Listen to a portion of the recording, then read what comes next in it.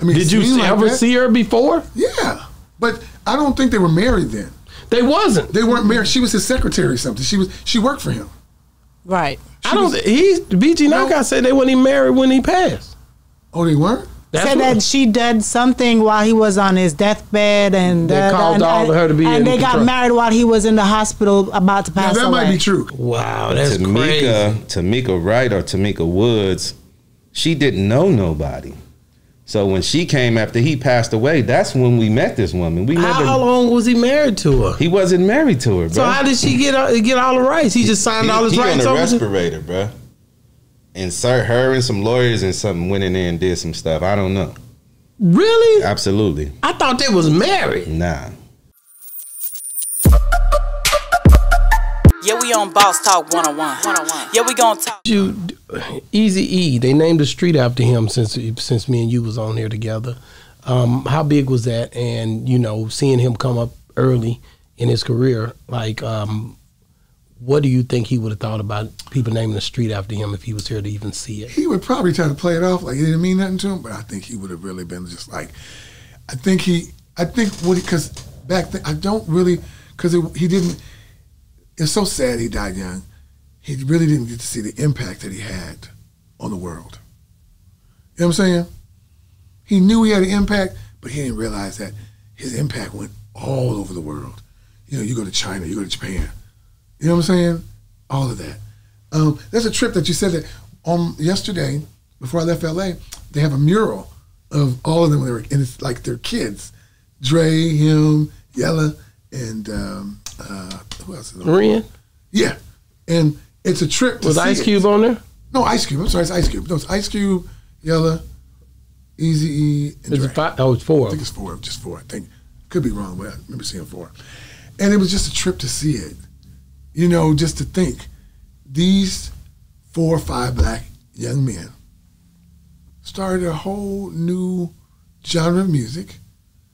And on top of it, they got to be known from Compton and South Central, Los Angeles, to be known all over the world.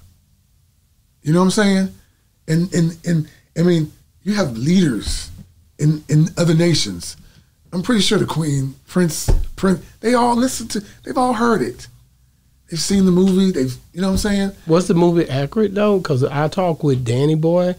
It wasn't Danny Boy. Oh, I saw that. I talked to Danny Boy. You need to call me. I talked to Danny Boy and I talked to BG Knockout. BG Knockout. I'm thinking about what's his name BG too, Knockout. who was in the show. We also talked to. No, wait.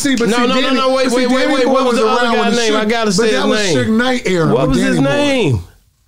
The boy that was in the show Straight Outta Compton. The one that was in Straight Outta Compton portrayed the one who the one who Dre them had his damn, it just almost came to me. The one who had the studio. Lawrence, no. You're talking about Alonzo. You know they're doing a documentary about Alonzo right now. I didn't know that. Yeah, he's opening up the club again. He is? Yeah, the Eve After Dark. Mm-hmm. So let's talk about it. Hey, look, if you see this, Alonzo, this is me, Deuce. I'm trying to do my gospel brunch at your place, man. So if you see this, remember me. He gonna see it. Yeah, remember me. But I'm trying to do gospel brunch there. Me and him talk probably once or twice a month, but tell him, say Deuce, he gonna be like, oh Lord, because they're fixing it up. And I want to do something there. I think he good people though. He don't never get out his element. He just who he is, and I love that about him. Yeah. Matter of fact, wasn't y'all there together when we did the last interview in LA? They were just probably passing each other. I think Freeway. I think you've seen Freeway. Shout out to Freeway Ricky. I just seen him again too when I was in LA. Yeah, and you know, it's a trip. I seen him. I was flying somewhere. That man go all over. He be everywhere. I think he just opened a dispensary out there. Oh, but no. I was like either in Connecticut or some crazy place, and he was there. And I'm like, "What you doing here?" And he's like, "Oh, I'm doing so." You know, and you know what's so neat about him? He just being G. He nonchalant about all that. He just being a G's and like just you know. He not into fashion at all like that. He been that way his whole life and had so much money. Man, that's what I was saying. I go, this man is filthy rich, and he just. But see, that teaches us a lesson. They're teaching us a lesson. All of us walking around with this. Oh, I got this diamond. I got diamond that. You know, and then so he can probably eat wherever you want to eat. Oh, he's chilling. That's why he fly wherever you want to fly. Wherever, however way you want to do it. Here we robbing Peter to pay Paul. Yeah, so we can look good out in public. I want to go back to the whole movie, the Danny Boy, all these people that was pretty much looking at that situation. Some people said that, you know, when I talked to BG Knockout, he said, he don't feel like Eazy-E. He feel like he didn't die of just age, that there was some tampering that went on. He felt like it happened too fast. He says that he think there was some stuff went on. There was a lot of stuff being said, of course. Suge Knight even said, maybe stick a little bit of Eazy in you or whatever, you know. What do you think about when Eazy passed away? That was a real sad time, because I remember that. And I remember his wife. It was really sad for her. Because, you know, she used to be the secretary for him, and she was with him all that time, and she was, you know, she was down for him. You and BG Knockout tell a very different story, because he says that she was not. He says she was not around until once he passed. Then they started to see it. They didn't really know him. These are guys that were directly in the mix of it. So you might have seen her and knew her a different way than those guys did. Well, I mean, that's what I thought.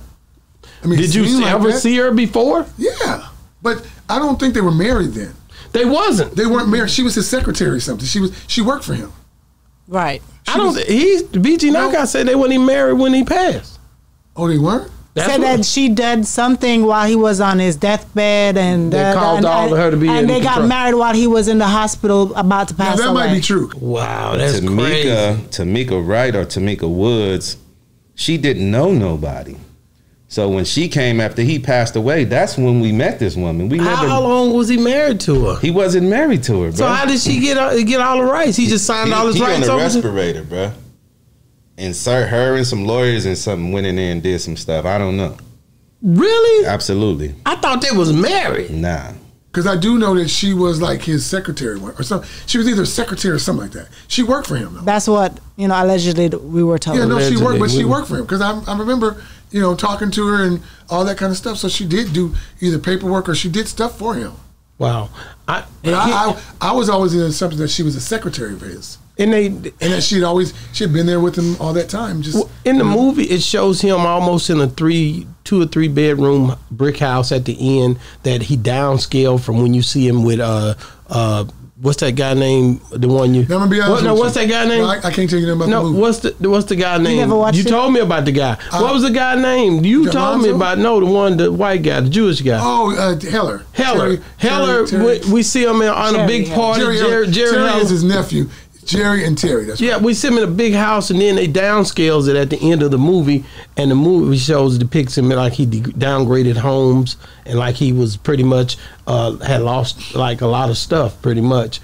When you seen him, was he still? From what I hear, according to BG Knockout, he was still, you know, doing well, but the movie depicted him as he had downgraded homes. I'm gonna be honest with you. I ain't gonna lie to you. I didn't want to watch the movie. No, I'm talking about his home. I'm not talking about the movie. But I didn't watch the movie. Okay, but I'm talking about his home. At the end, did he seem to be? At the end, from what I understand, and I think his son is out there. You know, little Eazy is out there, and he'll know more. But I thought he was doing the same. So from what I understood, he was the same. Same. I mean, you know, a lot of people don't know this, but Eazy didn't come from a poor background. You know, Eazy's family had money. Wow, I didn't know that. No, he didn't come from. You know, no, his family. He came from. They owned a house and everything. His mother and father were you know, a couple. You know, he didn't come from no broken home or nothing like that. He came from a good family, from Compton. A lot of people think Compton's like, because Compton's bad. Compton got some nice homes. Compton got even horse trails. Compton, you know what I'm saying? I heard that. Yeah, Compton, you know, what made Compton bad was the people. Yeah. But if you look at the geography or whatever, look at the houses are nice. I mean, 4-bedroom, 2-bath homes, 2-car garages, you know. You don't see, I mean, it wasn't a lot of, like in LA, like, you know, having a lot of, you know, what do you call them, the tenements or projects? You know, Compton people, families own their own homes in Compton. Yeah, we on Boss Talk 101. Yeah, we gonna talk.